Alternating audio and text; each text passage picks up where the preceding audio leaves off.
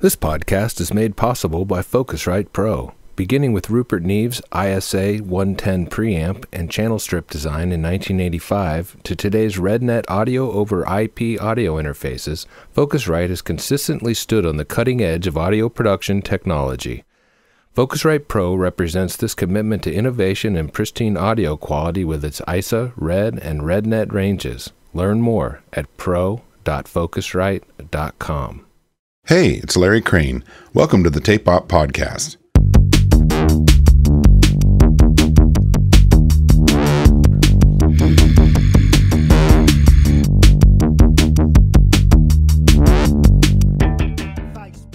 For this episode, we chat with Andrew Fearn from the legendary UK duo Sleaford Mods.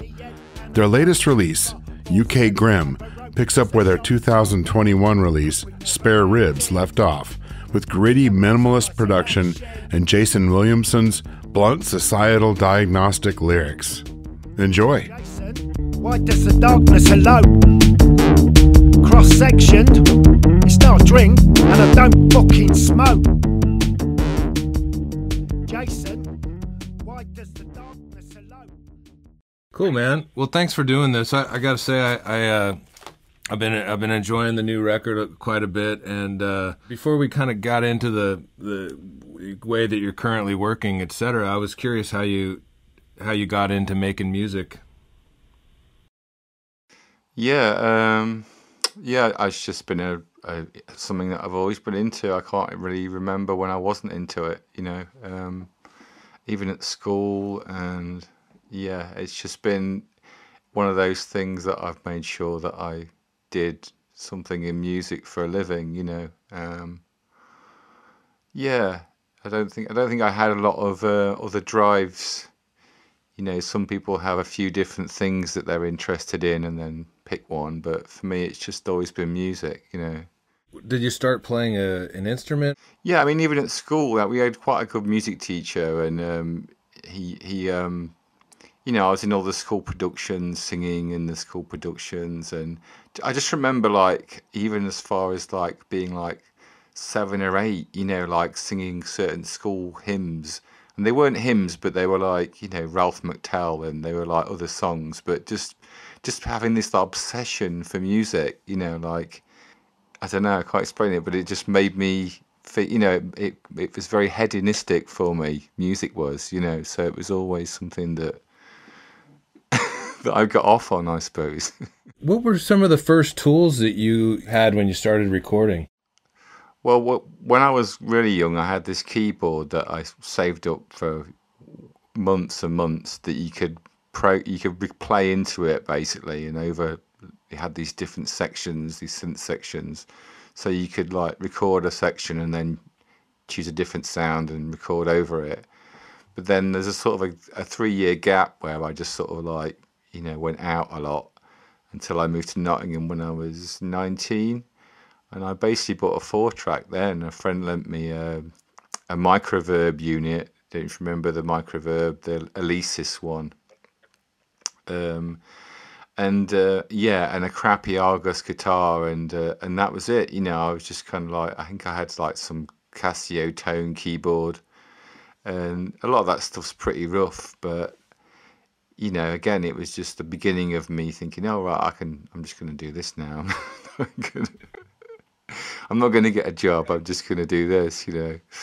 You kind of took a route of, a little bit more on the electronic side, and maybe you got into DJing and sort of. I mean, a bit of both. I mean, I would say when I was, that sort of bit I was describing off, 17, 18, 19, I was in indie bands. I was a singer in an indie band.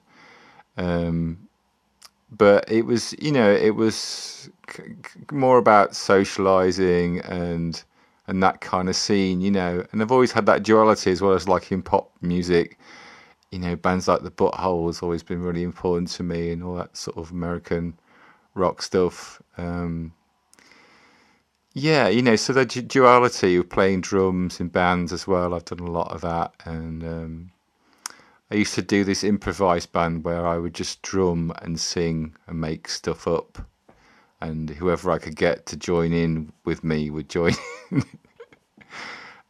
But you know, never any gigs. I don't know. There's something kind of like purist about playing live instruments that I always just used to just do it. And you know, maybe that's the difference. I always saw electronic music as more composing, you know, something to compose music, where live music's just so instant, you know, to jam with friends. You know what I mean? It's there's no hype, is there, with that? It's just direct.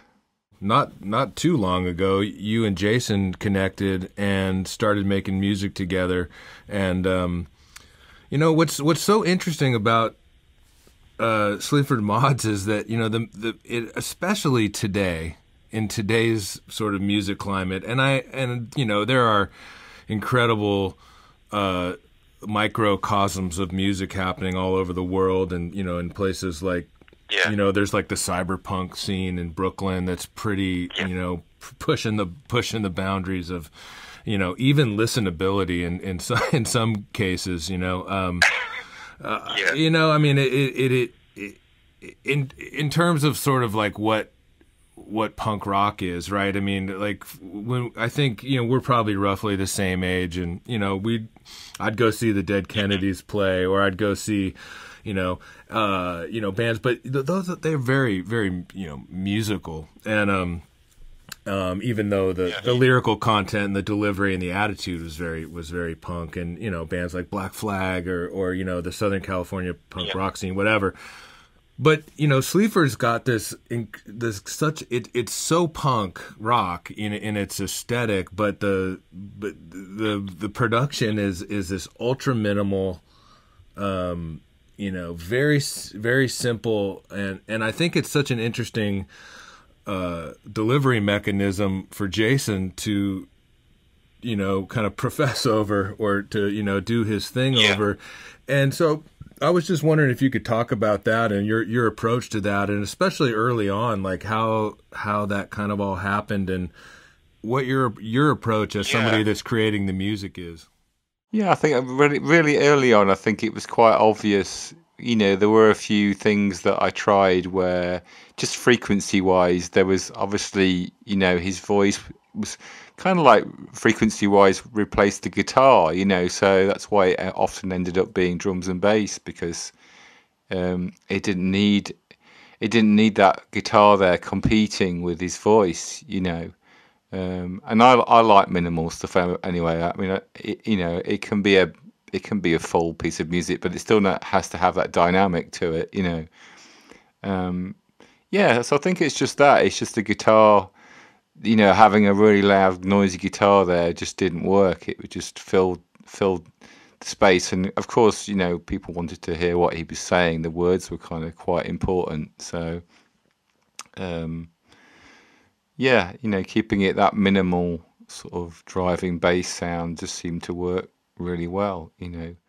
How do you guys work together? Do you bring in tracks that you've been working on by yourself, and then you kind of figure out where the marriages are in terms of lyrics? And yeah, I definitely kind of, I suppose I you know, bring the music. I mean, it varies with ideas, because some of the musics can be a bit sort of cheeky, you know, things like Showboat and stuff like that, a bit more sort of cheeky vibe. So you can sort of like, you know, as it's sort of gone along, it's kind of, they're kind of, some of them are just no-brainers. If it's a driving beat, then it's, you know what's going to happen on it. And then the sort of more cheeky numbers, Jason comes up with something more interesting for it, you know. And also allowing him to like make up the melody for the vocals, you know, gives it that, gives it an authenticity, you know, where it's not completely like pop music when people write pop tunes and sell them or whatever, you know. It's not on that level either. So it's got that kind of mixture to it, which I think is a very sort of British thing in a way as well. You know, we do kind of take things and do our own version of them in a way, you know. I come to appreciate it more and more that I listen to it, even though there's not that much there, you know. the marriage of the grittiness and the stripped downness, and there's something so unique and interesting there that, like you said, I mean, I think the ability to have Jason play, his voice is not just lyrical, or melody. It does play a role, and I think that's such an important part of production that you touched upon, which was that his voice plays this role of the guitar or some mid-range, element in the production. And as simple and obvious as that seems, I feel like for young producers and music makers, the role of different pieces of a production are so incredibly important. And that's where you end up with problems like, just on the technical side, mix wise, if you have a bunch of stuff that's jammed in and masking frequencies and stuff. So I think those things there's a little bit of luck with those things, when you think about a young band and they say they're all friends, and if there's 5 of them, for example, then there's obviously too many guitars already, unless one of them's playing the keyboard. But you've already got a lot of sound happening, haven't you? It's very difficult. So I mean, I do think a lot of people probably like more minimal music, even if they don't realize they do. It's just easy. Maybe it's just easier to digest for people rather than stuff where there's so much going on. I don't know. Are you still working with the same set of tools you were when you started making records together? I mean, I've tried to not be too ostentatious as money's come into it, and I've bought a few bits of modular stuff recently. But yeah, I mean, over the years, I mean, some of the tracks were made not laboriously, but for Divide and Exit, a friend did set up a kit in his cellar, and because he had loads of old school gear, like a BBC mixing desk and stuff like that. So we just multi-tracked some stuff, I just jammed some stuff, and then we took loops from it, because I think the beauty of it was that some of the early stuff again is from live recordings. So I used to use a friend's rehearsal studio a lot. So I have got a lot of back catalogue of music that's just not doing anything, so it's ideal for Sleaford Mods to use for it. So it's a case of having that. It's a very sort of 90s thing, to have a world of music that you can sample without any worries because you own the music anyway. It just seems like a good thing to do, a recycling thing to do, where there's so much music that's happened as well towards the end of the 90s and since then that's not really been heard or not really had its time.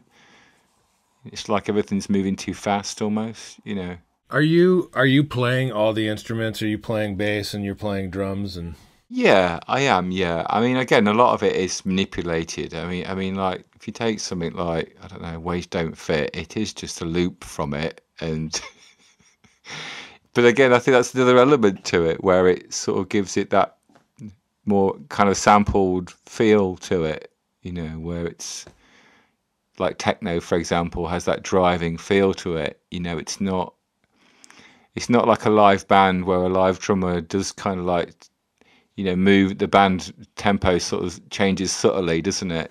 With the flow of the human energy, if you like. Whereas this has got that kind of robotic drive to it, that people are quite comfortable with because we've had 30 years of dance music, so people are kind of quite okay with that. But I've always had that duality as well. I've grown up through dance music as well as live music, so I find it really important to reflect both sides of it. As you look back on when you made your first records with Jason and Sleaford Mods, how has the production changed or your perspective changed? Yeah, I mean, I think there's one aspect where it's gonna change. It's like, but it's just trying to hang on to that. Trying to hang on to the spirit of it, and for me, it's obvious that it could change really quickly, but it's a matter of keeping hold of keeping hold of the reins, if you like, and making sure that it doesn't progress too much, you know. Yeah, one thing I always say about this is that there was a variety of tunes on Austerity, and to try and keep that in there, you know, from like the bangers to like sort of more hip hoppy sort of introspective tunes, you know, and try and keep that mixture of tunes in there, because I think that was kind of the winning thing about that album in the first place. You know, it wasn't just 12 tracks, you know, fast banging tracks. There's a variety of music on there, really. So, yeah, to try and keep that going, you know. Are you working on this project every day? How do you guys work? I'll just make music all the time, and then, you know, some things will just kind of go into a pot because I'll just think, oh, that's very Sleaford-esque, and then other things will just be ideas that I've got to actually produce a tune, you know. Yeah, so it's just again trying to keep that mixture going, trying of method, you know, rather than it all sounding the same, you know. So that's probably my biggest criticism of a lot of bands, you know, where their album it all sounds like the same track a little bit sometimes, you know. Like the Ramones, you know, it's great if you like the Ramones, but that's a challenge using with the way that you produce music for this band, and that's so minimal. How do you work to keep it not the same? there's a few little tricks, you know, that I've definitely got going on. You know, like for example, like the bass, because we don't use a lot of pedals. I've just tried to use a different bass, you know, every time, and luckily over the years we've used different studios, so there's been a different bass there. But I mean, you know, even if it's just an app on a bass or a different synth, you know, bass, it's a different sound, isn't it? You know, so it's got different frequencies, different set of frequencies going off, so it comes across. Once you've written a bass line with it, it's, you know, I think we're lucky at the moment with gear, with stuff. You know, there's so many affordable little gadgets and things you can buy that sound really high quality compared when I was a kid, where there wasn't anything around that didn't cost a fortune. You know, his delivery is pretty interesting, and I was curious how you capture that and what tools you use and what gear has kind of played out best for that. Yeah, I mean, in the early days when we used to record at my flat, it was just really rough. You know, there'd be the speakers, my KRKs would be on wall brackets, and the room was quite small. So he'd often be stood right next to the speaker, recording the vocal just on a 58 as well. So there'd be a lot of spill. But that was kind of like, that would add quite a good live overtone to everything, you know, so that always worked really well. And then because, you know, they've been made at different places with slightly different gear, but for most of the time now we use quite a high quality mic, you know. When we record at Nottingham, it's quite a good mic. And again, it's a lot of less is more, really. It's not a lot of, without the track being a bit more introspective, like I say, that might need a bit of delay or reverb. It's just keeping it dry as you can keep it, you know. Yeah, the productions are as dry as a bone. Yeah, totally. It's the same when we've toured. I mean, the amount of gigs where we just, can we turn the reverb off the mic, and they're like, oh, you just want it dry? Like, yeah, just have it dry.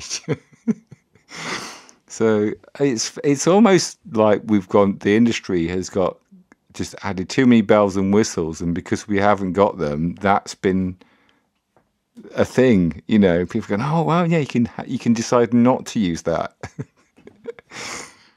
Yeah, I mean, I was gonna say, I mean, the fact that you haven't, like, you know, jumped in the river with like every kind of modern production trend and splice pack. And I mean, we have this conversation with so many people. It's like, man, music is just like unbelievably homogenized, you know, right now, and in so many ways. It doesn't mean that people aren't making creative, good music, but man, it like the tools are so readily available and everyone has them, and they just push a button, and there's a lot of button pushing, you know.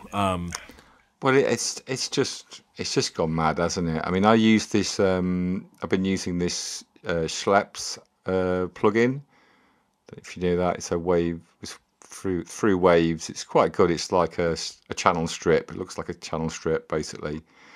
And there's loads of presets, so you can just pick a preset and then tweak the preset, you know, or just, you know, I mean, that's the thing now. You can learn about music production from selecting presets, playing with presets, and, you know, take it from there.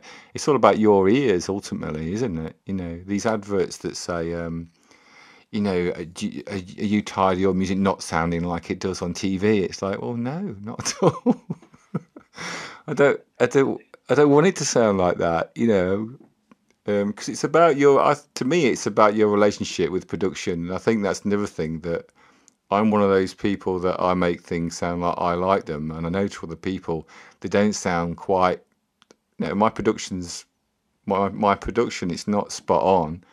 It's slightly dinted in certain areas, but that's what gives it that sound and that identification, you know.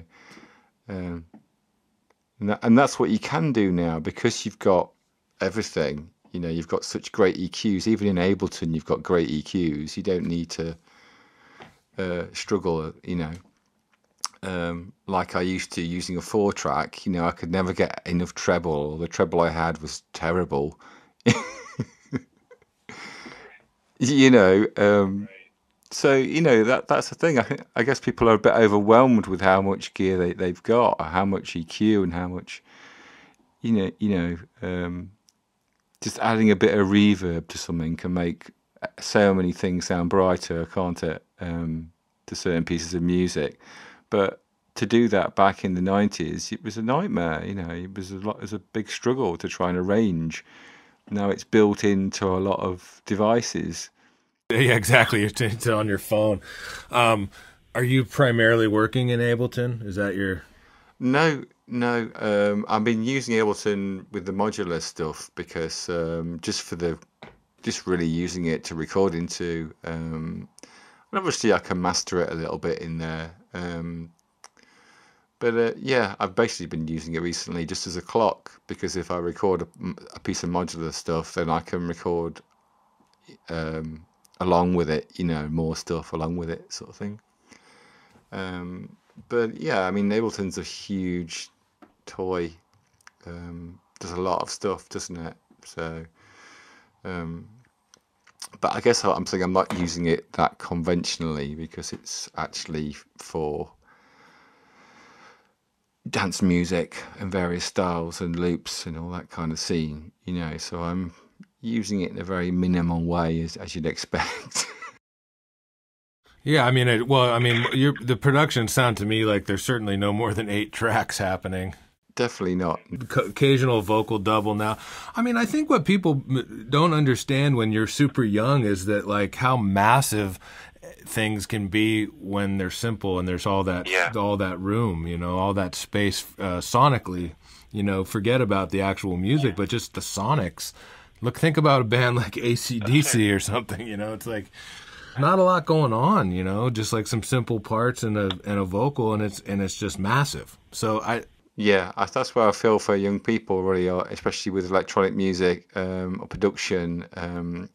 There's so much smoke being blown up arses. It's just, you know, it's cruel. You know, it really is. I mean, like say AC/DC, it's about creating a sound, isn't it? You know, when you hear AC/DC, you just go, "Wow, what's that sound?" You know, and that's what you think about it. You know, that's what hits you straight away. And it's just probably quite simple what they've done, really, isn't it? You know, it's about things being direct and having a direct message with what you're doing. I think don't get lost. Yeah, you know, it'll always be popular. I don't think that minimal approach will ever not be popular, because it's just so direct. It just speaks to people straight away, whether it's, you know, even if it's like Muddy Waters back in the day, just playing a guitar and singing, or AC/DC.